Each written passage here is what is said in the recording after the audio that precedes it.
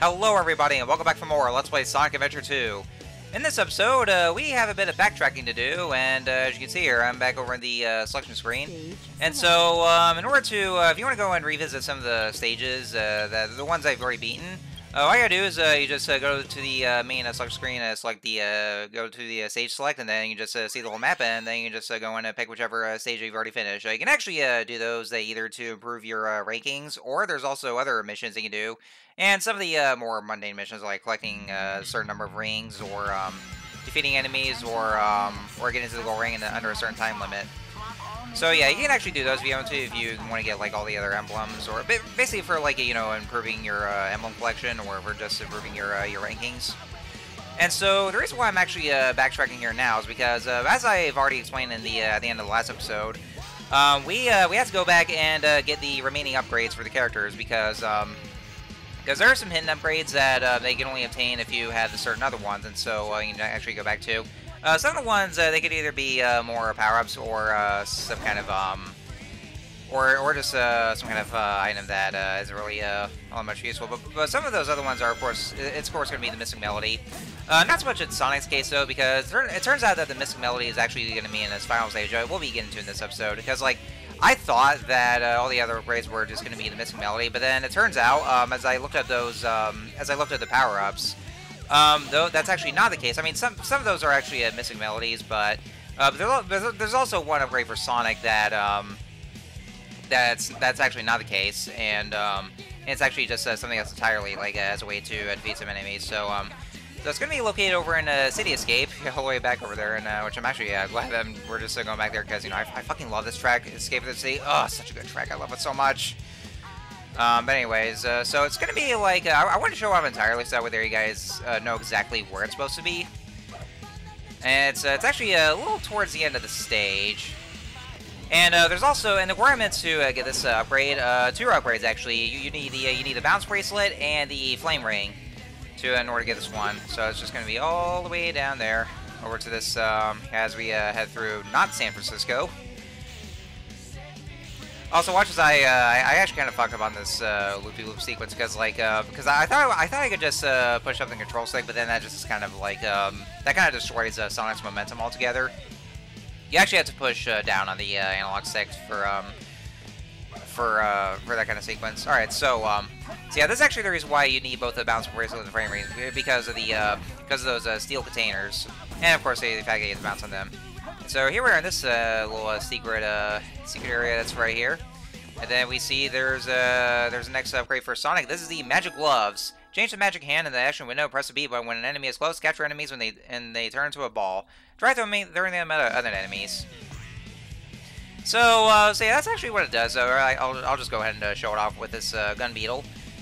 So you just change the action icon to the magic hands, and then yeah, they turn to little miniature action figures in these spheres, and you can just throw them at other enemies, but it's kind of useless in a way, so like you don't really use it that often. Alright, so the next upgrade for Tails, I think this should be oh, actually no, it's not. I was thinking of Tails' last upgrade, but the next upgrade for Tails is gonna be at the end of the stage in Prison Lane. I think it was called Prison Lane. This is the laser blaster. I don't know if I ever read that right, but it was I think it was a laser blaster. It's actually an upgrade for Tails' Vulcan Cannon.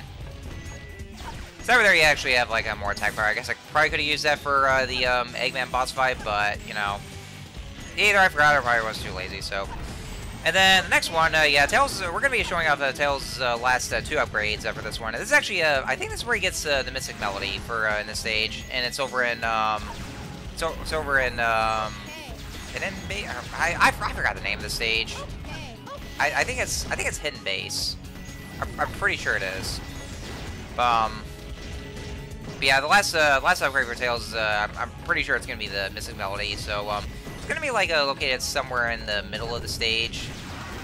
So we'll just so yeah, that's just all we gotta just head on through, and I guess not sure if there's much else to say at this point. Oh yeah, and I think I fell into the quicksand pit. Yeah, I'm sorry about that. At least for the checkpoint though. So I probably should have edited that one out, but I decided not to because I was already right near the checkpoint anyway. So I guess I was like that was probably no need anyway. I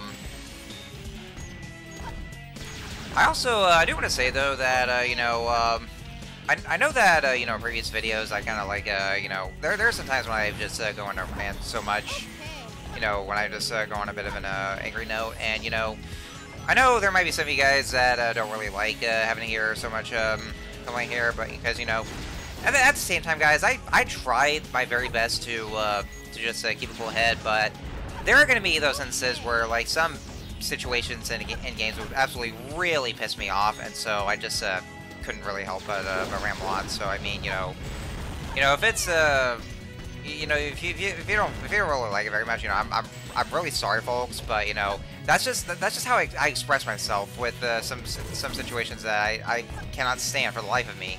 And this camera's being very wonky. There we go. So there's Tails' Missing Melody, and pressing the action window, press the B button to play mysterious melodies.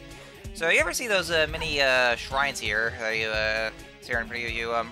You press B to play the Mystic Melody, and then some secret passages will be open, like this door will be open, and then some items could appear, I believe, but mostly some new secret passages will be open. So that's basically what it does.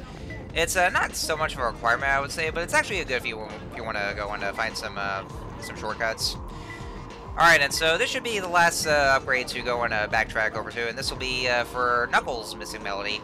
And so it's going to be located all the way over in Wild Canyon, and so to get to that upgrade, you have to go to where this painting is over there, this tablet here, and then you use the shovel claw. It's actually required for you to use the shovel claw to get this one, so you press the...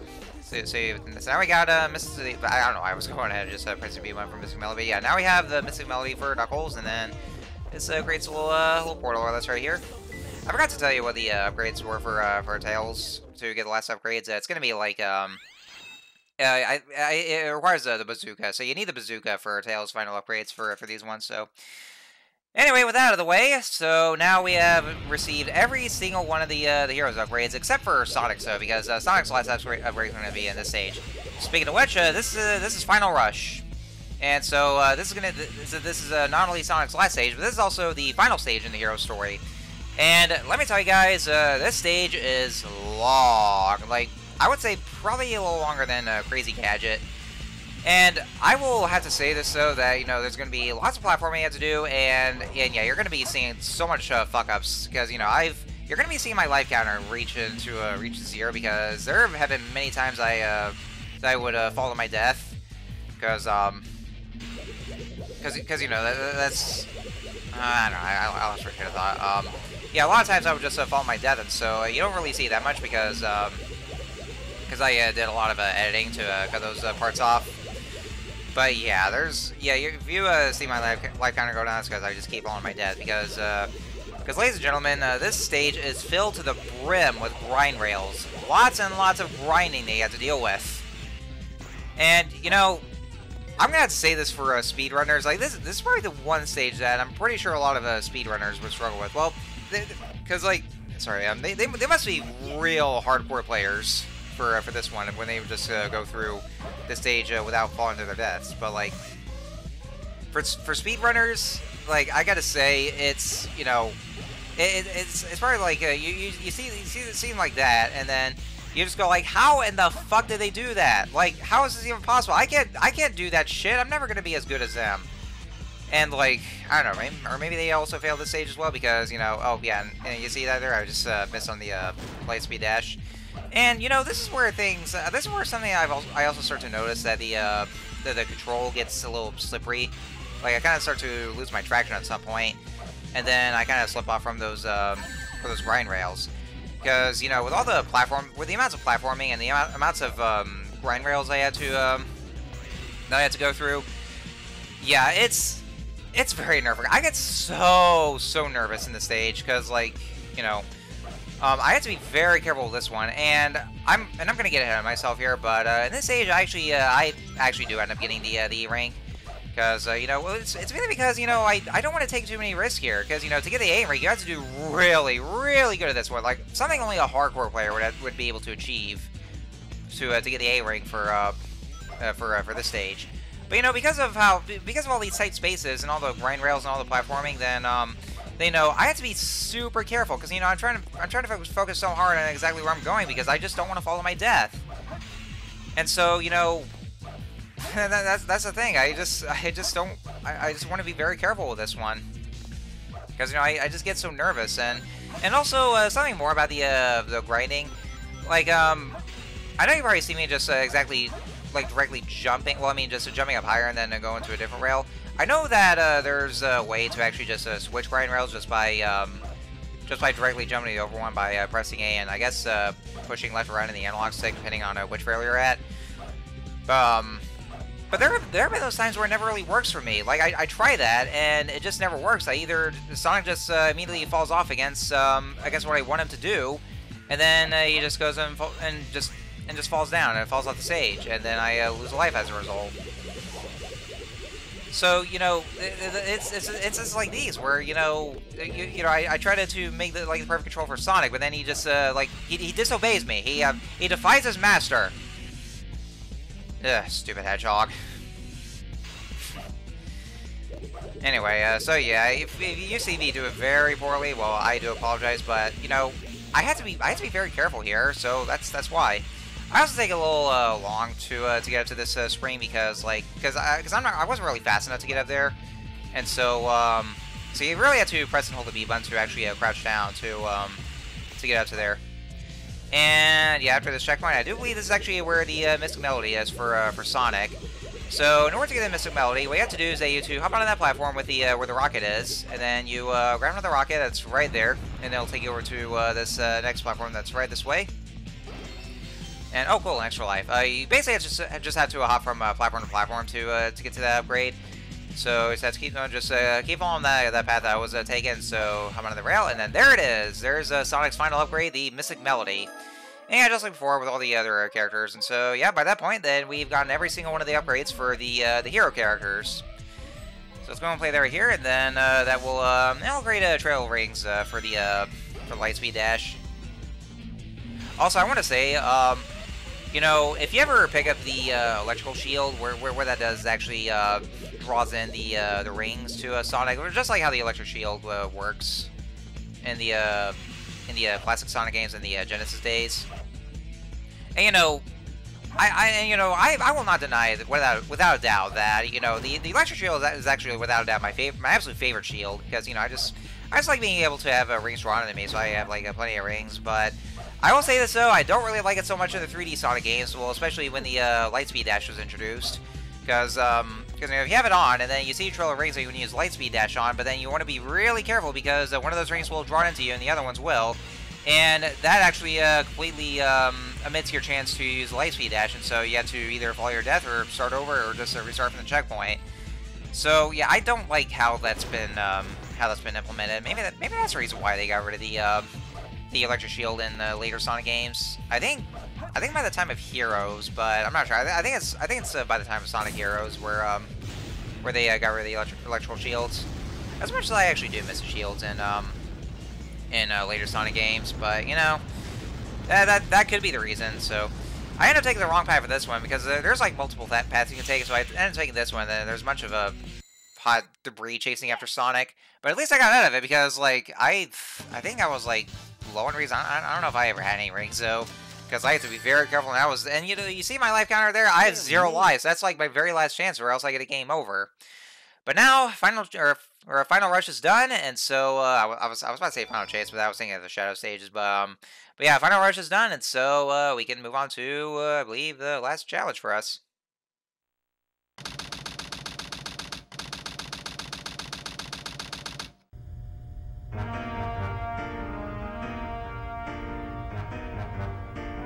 You never cease to surprise me, Blue Hedgehog. I thought that capsule you were in exploded in space. You know, what can I say? I die hard. You actually saved me, you know. It was a Chaos Emerald, wasn't it? But there's no way you could have activated the Chaos Control using an emerald that's fake. So, there's more to you than just looking like me. What are you, anyway? What you see is what you get. Just a guy that loves adventure. I'm Sonic the Hedgehog! I see. But you know, I can't let you live. Your adventuring days are coming to an end.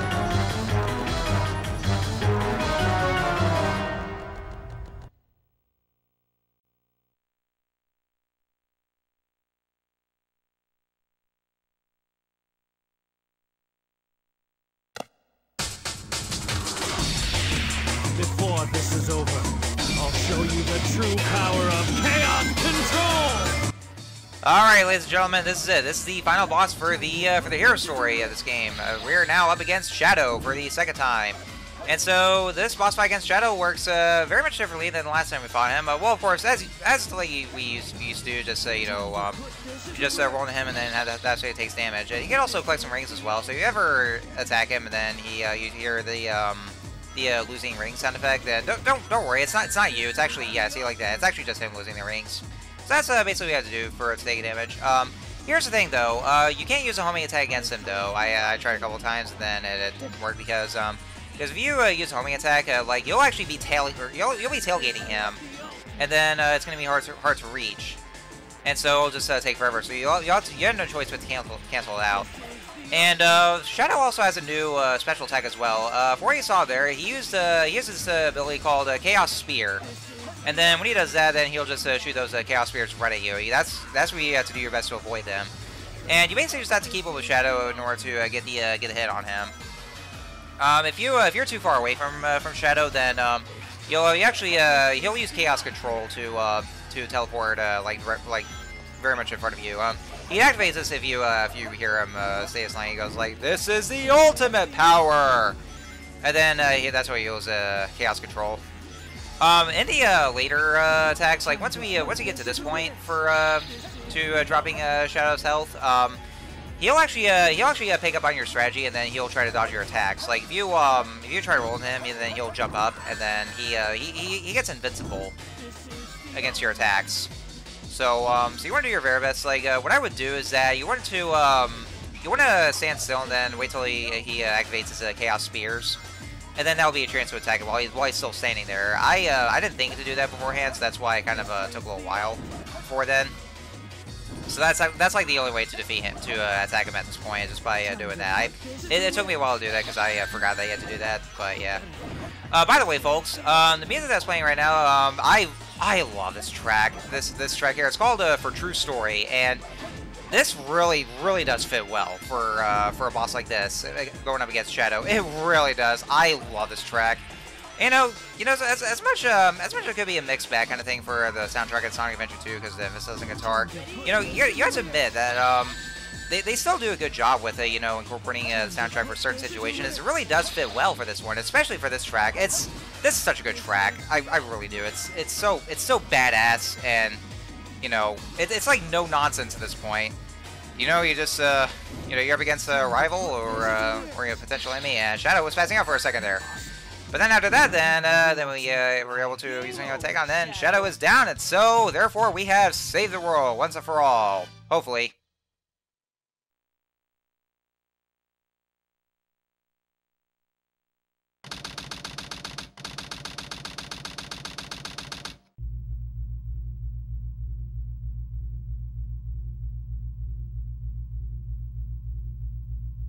Sonic, I did it!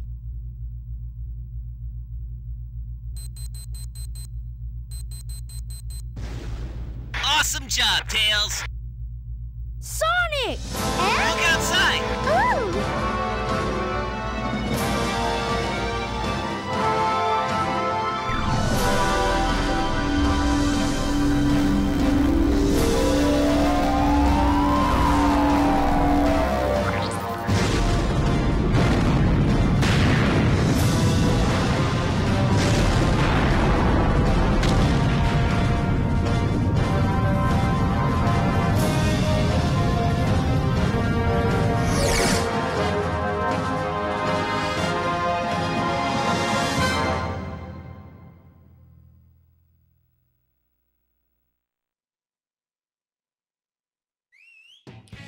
Alright, ladies and gentlemen, so so that is it for the hero story. We got that done, and so yeah, we're seeing the credits roll, as we would probably see in a bunch of 3D Sonic games.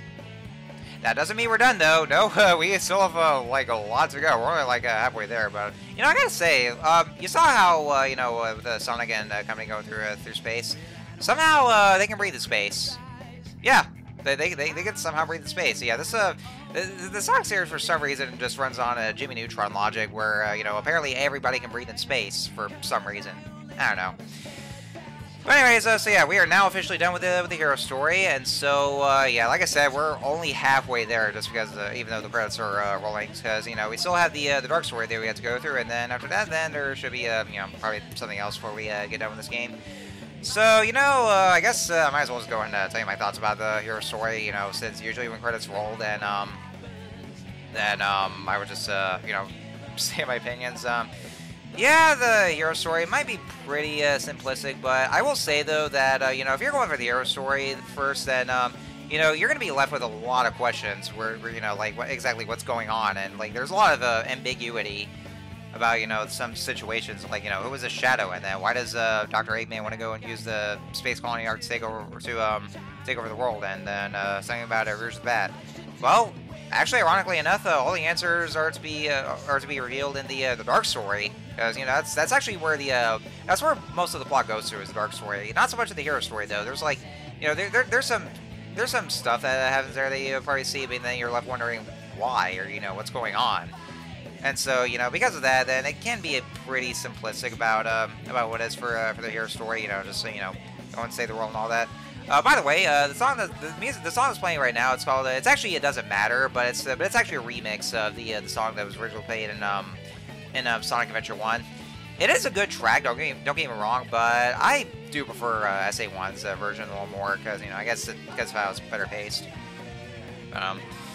Yeah, that's pretty much all I had to say about the hero story. Well, you know, some frustrating stages as well. You know how questionable it is for Tails to just, you know, to pilot as a mech instead of just using a tornado. But I'm already rating on that too much. So, anyway, so yeah, I guess that about does it. And so pretty soon it's gonna play the trailer for the dark story. So anyhow, next time on Let's Play Sonic Adventure 2, we are going to head over to the dark story, and then we'll see what kind of answers are that awaits there. So. And yeah, we're going to be playing as the villains, too, so there we go. So until next time, I will see you guys later.